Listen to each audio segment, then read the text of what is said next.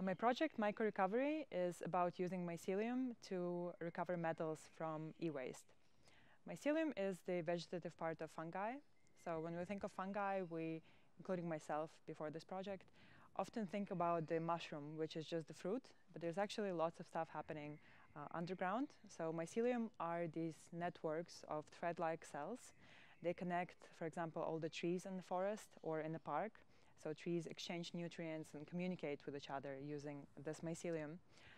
And nowadays there's lots of fascinating collaborations between artists and scientists and designers who use mycelium in really innovative ways. So there are people who use it to make artificial meat, to make leather substitutes, to make packaging, even bricks. And I found out that mycelium has potential to recover metals from e-waste. Fungi are the circulatory and nervous systems of nature, and the providers of nutrition, remediation, healing, and spiritual awakening. MycoRecovery is a speculative future that aims to heal our planet using mycelium, the vegetative part of fungi consisting of networks of thread-like cells.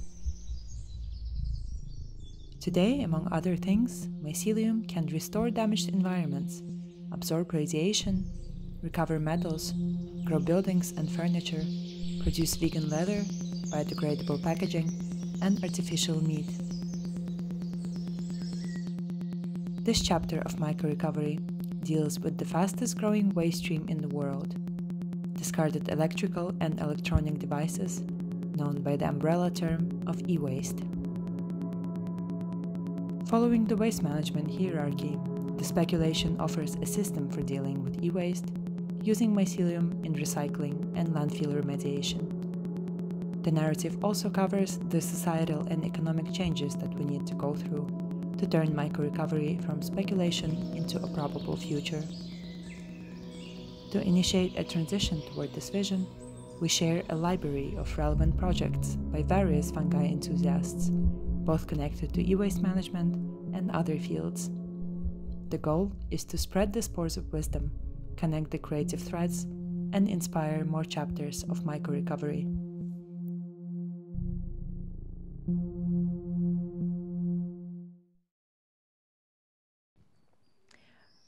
When I found out that mycelium has this potential to recover metals from ores, I thought, why not use it not only on our natural reserves, but on e-waste, because e-waste is actually the fastest growing waste stream in the world.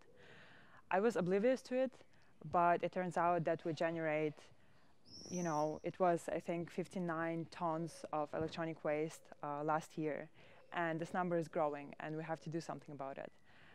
So my project is a speculation, so I've speculated a future in which we're using mycelium to heal our planet and to solve our problems, including the problem of e-waste. And I've also considered the societal and economic changes that we have to undergo in order for this project to become viable.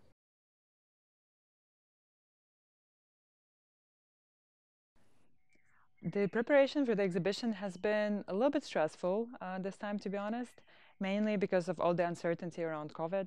We didn't know until basically the last moment whether it's going to happen, but it's happening. So even though we're planning to have everything online, so all of our projects are in the shape of a website, but it's a collaboration between, the exhibition is going to be a collaboration between future design and fine arts. So the fine arts guys are going to have all the physical projects such as sculptures and paintings and whatnot, whereas we will have a projection. Each of us has their own individual video, so you get kind of a glimpse into everyone's project.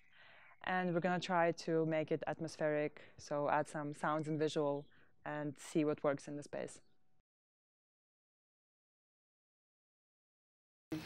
The challenging part really over the last 12 months has been that we haven't really met in person. We have a really amazing group. We're 5 students, and right now 2 of us are not even in Prague. So it's been difficult to to connect and to stay on top of things. in a way, but luckily everyone is responsible, so we're figuring it out.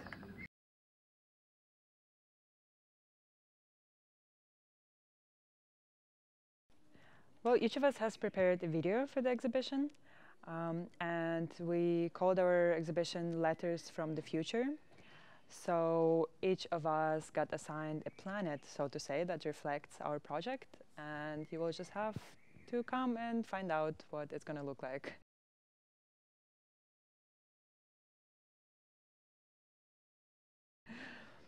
And what I would like to say to the audience, well, I think it's really exciting that finally things are opening up. You know, we can go to restaurants, to gyms, to cinemas, and to art shows. So I've really missed it myself personally. So I think for sure, if you get a chance, you should come and get inspired and meet some people, have some wine, and enjoy our work. We've been working a lot on it. So yeah, I hope you come and have fun.